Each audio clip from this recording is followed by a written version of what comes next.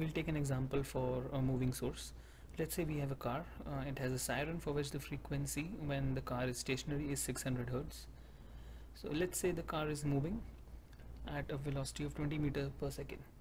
Okay, and we'll see, let's say the car is moving towards east with a velocity of 20 meters per second, and we have an observer which is standing at the east, and the observer is stationary, it has no velocity.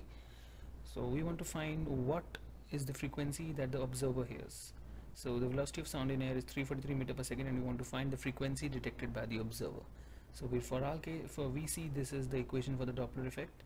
For our case, as the source is moving towards the observer, so in the numerator we'll have a plus sign, and the denominator we'll have a minus sign.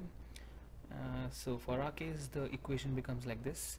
Over here in the numerator, you see the velocity of observer is 0, so it vanishes, and if we put in the values, we find that the final answer for the frequency observed is 637.15 Hertz, which is more than the actual frequency in stationary state.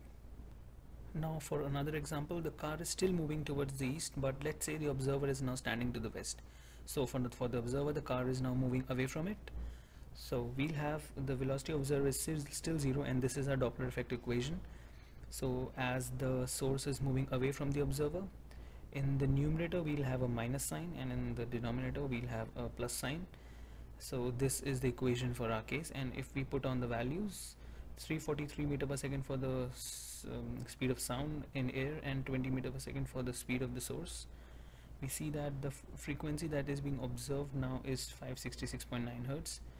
So it's less than the frequency of in the stationary case. As you see, when they're moving towards each other, the frequency increases as compared to the stationary state, and when they're moving away from each other, the frequency detected goes down as compared to the stationary state.